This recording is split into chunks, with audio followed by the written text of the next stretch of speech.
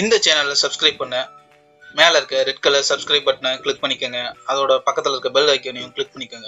Welcome back to everyone. Shankar. So இன்னைக்கு என்ன topic பார்க்க போகிறோம் அப்படின்னா Python string indexing and slicing. So Python ப்ரோக்ராமிங்கில் ஸ்ட்ரிங்கில் வந்து இண்டெக்ஸிங்கும் ஸ்லைசிங்கும் எப்படி பண்ணலாம் அப்படிங்கிறத பார்க்கலாம். ஸோ இண்டெக்ஸிங் அப்படின்னா என்னென்னு பார்த்தீங்கன்னா ஏதோ ஒரு ஸ்ட்ரிங்கிலேருந்து ஒரு சின்ன மீன்ஸ் ஒரு சிங்கிள் லெட்டரை மட்டும் ஃபெச் பண்ணி எடுத்து வரணும் அப்படின்னா நம்ம வந்து இண்டெக்ஸிங் யூஸ் பண்ணலாம். இண்டெக்ஸிங் வந்து இந்த மாதிரி ஸ்கொயர் ப்ராக்கெட்ஸில் கொடுப்போம்.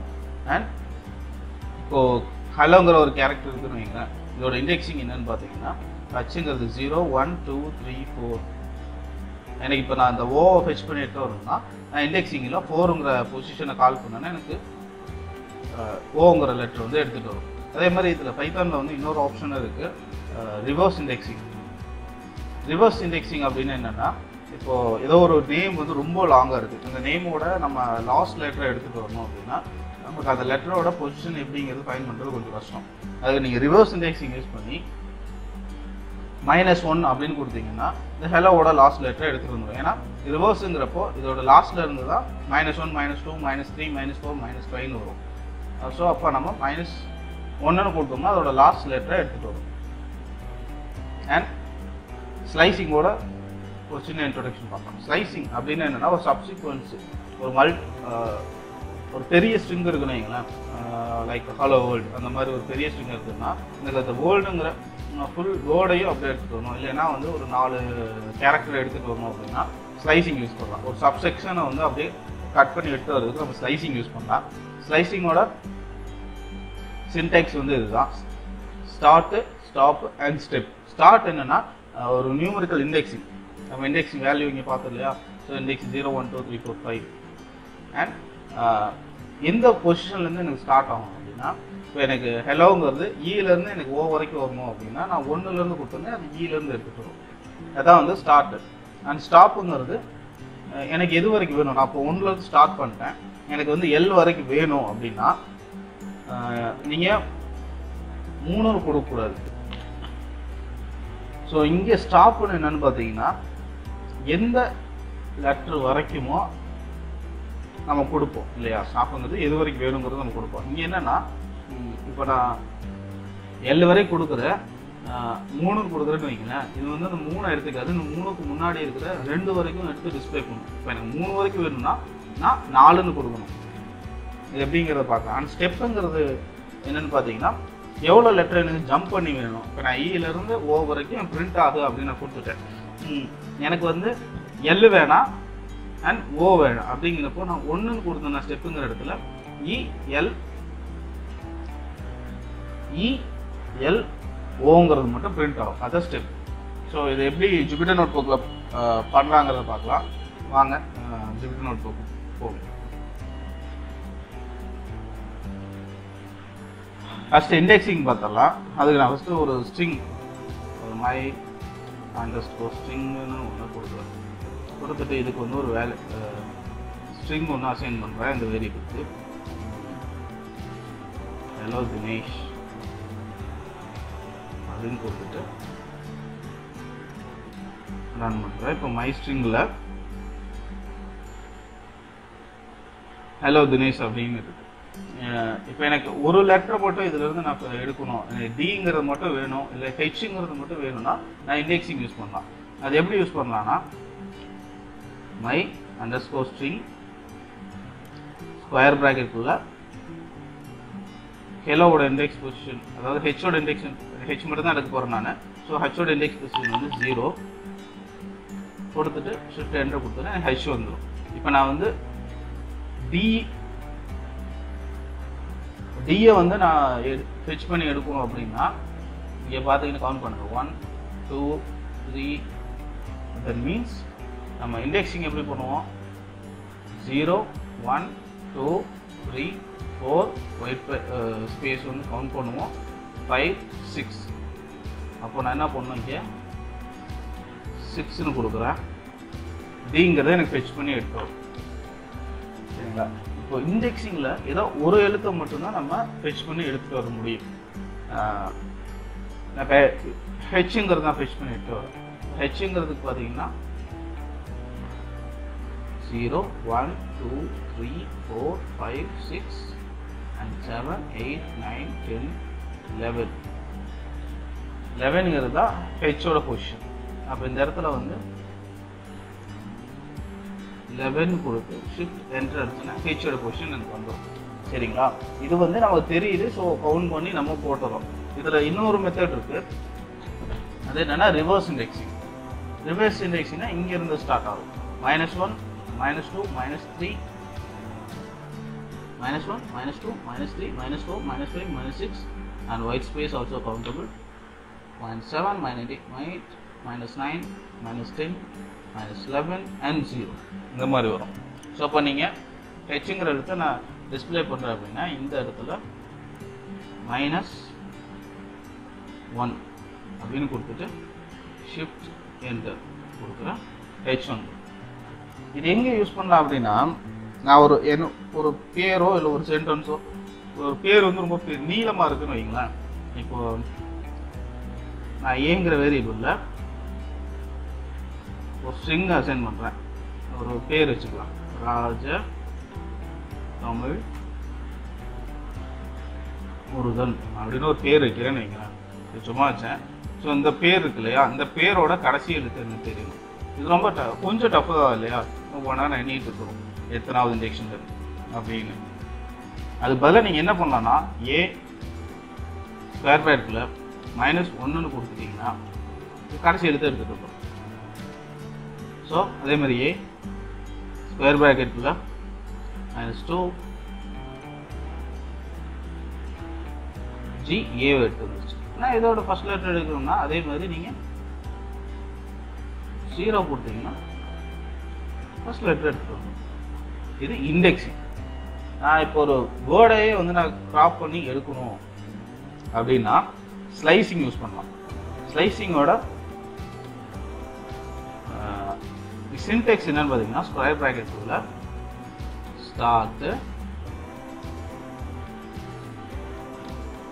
And colon stop colon step. இதுதான் வந்து இண்டெக்ஸிங்கோட சின்டெக்ஸ். நம்ம இதில் ஒவ்வொன்றா பார்க்கலாம். ஃபர்ஸ்ட் வந்து ஸ்டார்ட் பார்க்கலாம்.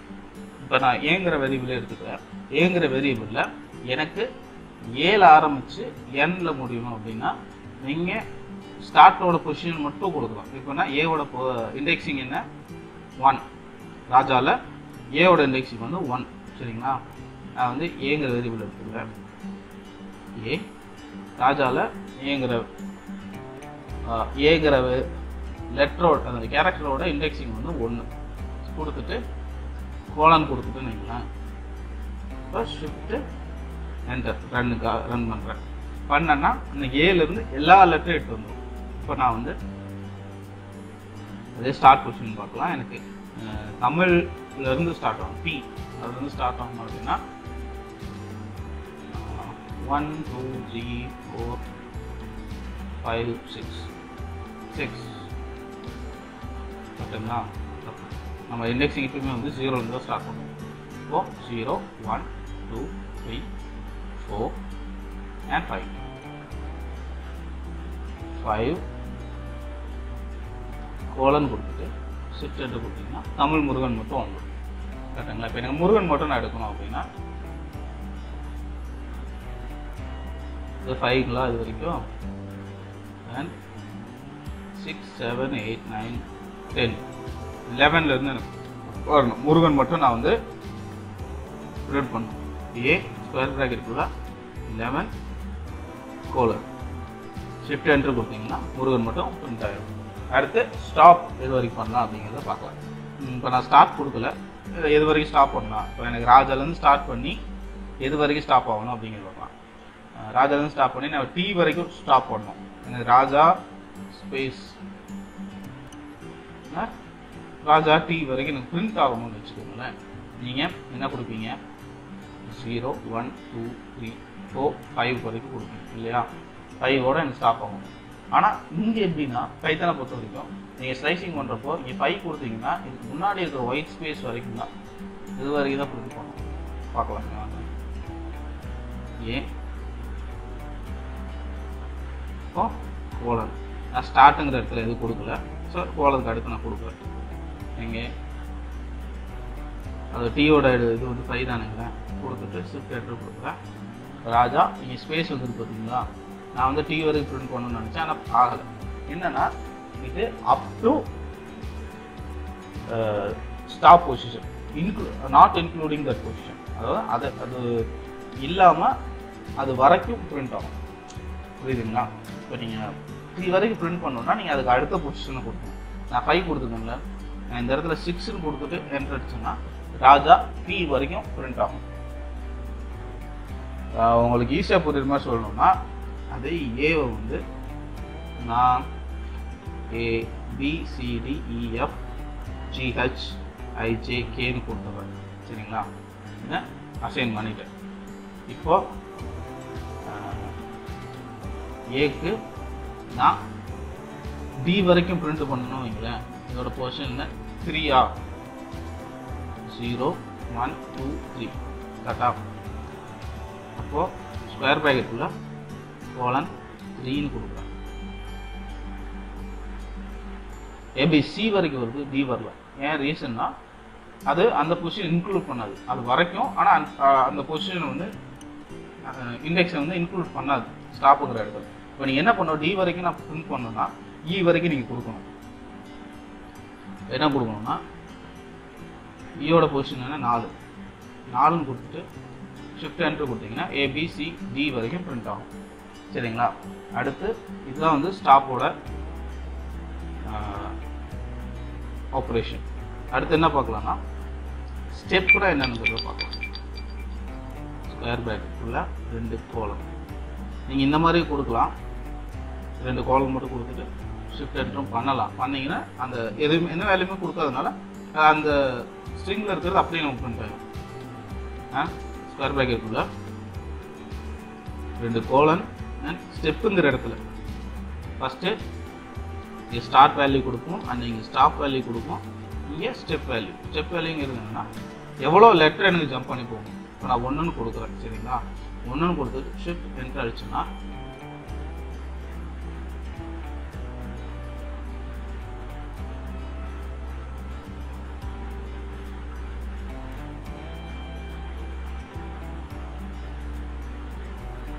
ஒவ்வொரு லெட்டராக போகும் இல்லையா? இப்போ நான் இப்போ 2ன்னு கொடுத்துட்டு கோலன் 2 என்டர் கொடுத்தோன்னா 2/2. இப்போ இங்கே 1ன்னு கொடுத்ததுனால என்ன இருக்குன்னா ஏக்கு அடுத்து பி அண்ட் பிக்கு அடுத்து சிக்கு அடுத்து டி, பிக்கு அடுத்து இ, ஏக்கு அடுத்து அந்த மாதிரி ஜம்ப் பண்ணி போயிடுச்சு. அதாவது சீக்வன்ஸ் கரெக்டாக வரும். இப்போ நான் 2 கொடுத்ததுனால என்னாச்சு, ஏக்கு அப்புறம் எது 2வாக இருக்குது, சி 2வாக இருக்குது. சிக்கு அப்புறம் எது 2வாக இருக்குது, இ 2வாக இருக்குது. ஈக்கு அப்புறம் என்ன 2வாக இருக்குது, ஜி 2வாக இருக்குது. ஜிக்கு அப்புறம் ஐக்கு அப்புறம் கே.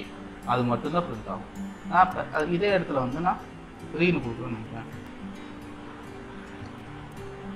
ப்ராக்கெட் வந்துச்சா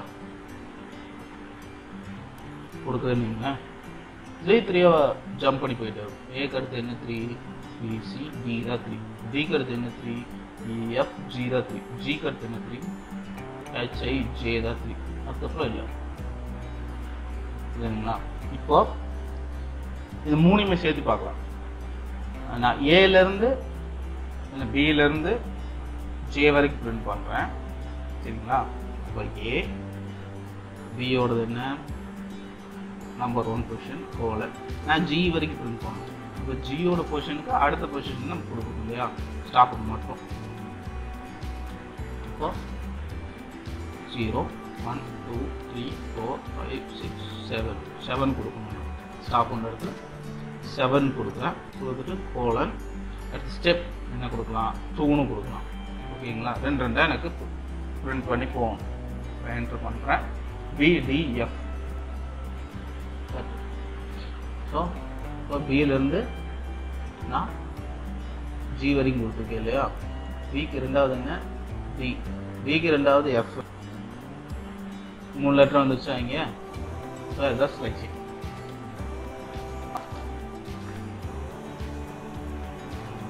தேங்க்யூ. நெக்ஸ்ட் வீடியோவில் வந்து ஸ்ட்ரிங்கோட ப்ராப்பர்ட்டிஸ் அண்ட் மெத்தட்ஸ் எப்படிங்கிறத பார்க்கலாம். தேங்க்யூ ஸோ மச் ஃபார் வாட்சிங்.